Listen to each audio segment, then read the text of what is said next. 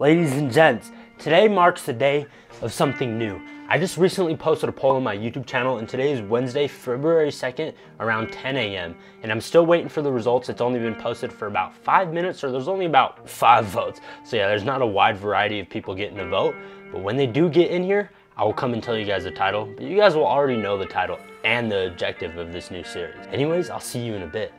Before we get into the video, I'd appreciate it if you guys went down below and smash the like button. Let's hit 69 likes for this video. Before we get into building new PCs, let's talk about what I'm starting this series off with. I'm starting in the month of February, obviously.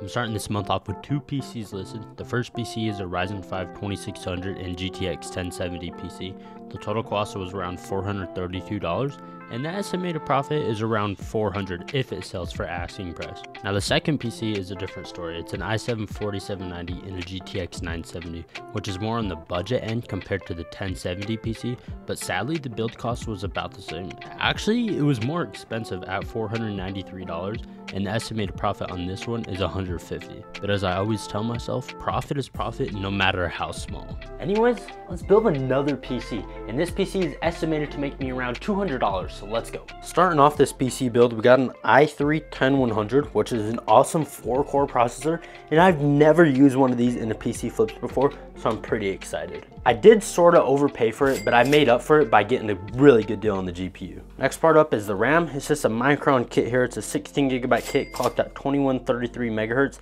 It's kind of slow, but it is a 10th gen Intel, so it can't even really reach the high speeds, especially on the motherboard we're going to be using. And for storage, we're going NVMe. I've honestly only used a few NVMe drives in flips, and I'm super excited to use this one as well because it's going to reduce the cable clutter and make the build just look super clean. But yeah, it's a Team Group MP33 512GB M.2 SSD, and these were on sale on Amazon, and this is one of the 2 I bought. I'm going to be using another one and another up and coming flip. And from the motherboard here, it was a refurbished deal which was selling through Newegg, but they sold it on eBay. And it's a Gigabyte B450M DS3H. It's a micro ATX motherboard. It has 4 RAM slots and an M.2 slot, and it's the micro ATX form factor. And it should do well for our little budget build.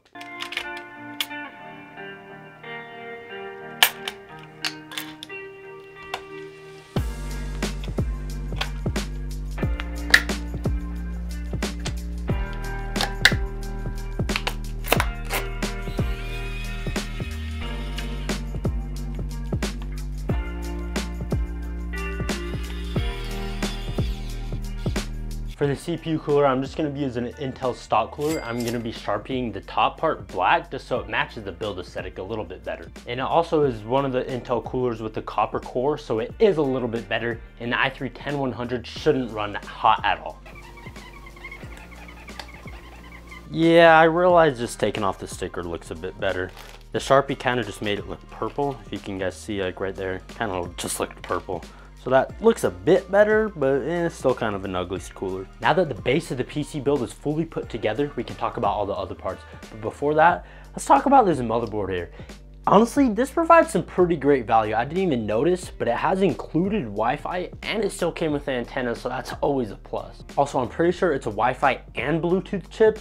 So when selling a PC and you're including Wi-Fi and Bluetooth capabilities, that's a pretty big plus against your other competitors. Anyways, powering up our build is an EVGA 460 watt BP. It's an 80 plus bronze unit, and I got that on EVGA B stock. And then casing all of our components is a Montech Air 100 Lite.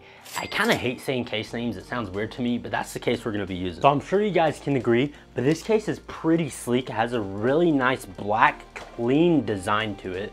It's really minimal in my opinion, and it's pretty clean. Has a really nice mesh front panel to get extreme airflow for your build here. Also comes pre-installed with 2 black 120mm fans and has a hinged glass door, which is a pretty awesome feature. As you PC flippers know, RGB helps a build sell. So yeah, we're gonna be adding some up here RGB fans. It's a 5-pack here, and to stick with the clean black minimal design we're going with, we're gonna be using some black cable extensions.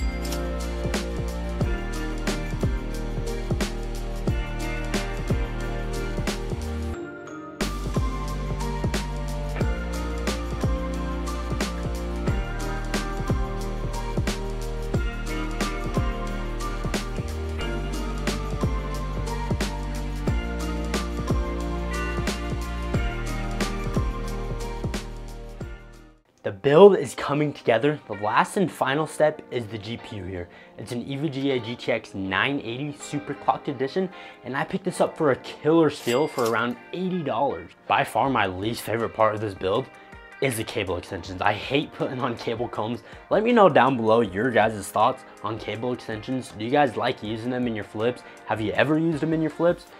And do you just like them in general? I like them because they do add a ton of points in the aesthetics department, but I hate adding on the cable combs. Anyways, let's finish this build. All right, ladies and gents, it is time. Let's go and insert this bad baby right now.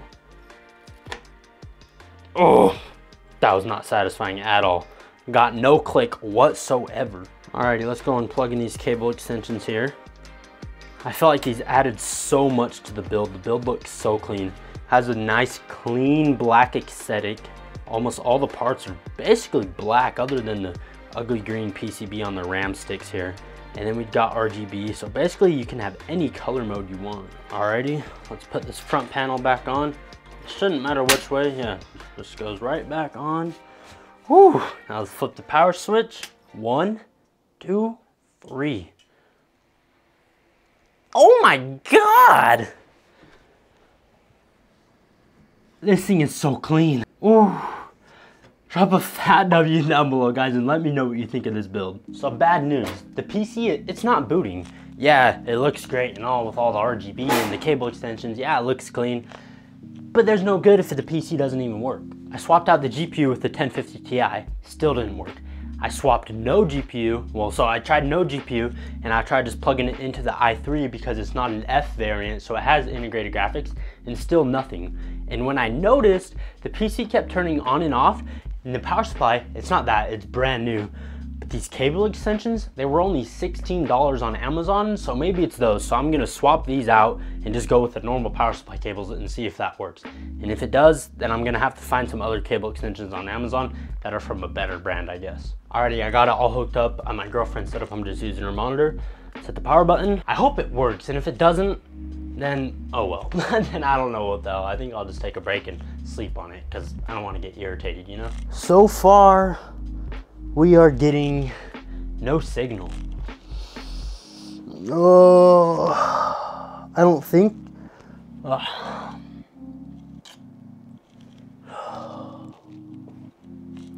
I mean,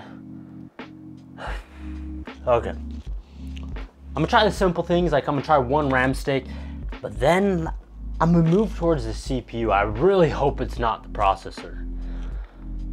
Ladies and gents, we kind of took an L, sort of. Let me hit the power button and explain. Just give it a minute and pay attention to the monitor here. Maybe. There we go. So as you can see, the PC worked. So you're probably asking yourself, why did you take an L? The i3 here doesn't work, so I had to swap it to an i5 10400. I picked that up a while ago on my local market for $80. But it sucks because all that does is raise the price of our build. So yeah, that's why we took an L. The PC works in the end, and I'm gonna have to add the cable extensions back in, and hopefully it still works. But sadly the i3 doesn't work. And the seller I bought it from, he's kind of a flake. He was a really cool guy, but I messaged him a while back ago saying one of the parts I bought from him broke, and he kind of just like blew me off. So I'm just saying, F you, and I'll just take the loss on this one. Anyways, let's install Windows, benchmark this thing, and then get it listed. The PC is done, and even with that setback with the broken CPU, we came out on top. The total cost of the new build is now $558. It is definitely way more than I wanted to spend, but oh well, what can you do? I'm listing it at $775, and if it sells, that is around a $200 profit. So now, instead of 2 PCs listed, we're starting this month off with 3 PCs listed, and the estimated profit from all 3 together is around $750. I'm still kind of upset about the broken i3, but you know, you can't really do much. I'm not a damn surgeon. I can't bring the damn thing back to life, so sometimes you just gotta take an L, but I'm happy we kind of turned it into a W. Anyways, if you would like to see more in-depth behind the scenes content of this series, then join the channel as a member. It also supports me, and you get to gain access to behind the scene content. Stay tuned for episode 2 in this series. We're gonna be building up some budget PCs. Smash the like if you enjoyed the video, subscribe if you loved it, and I will catch you guys in the next one. Peace.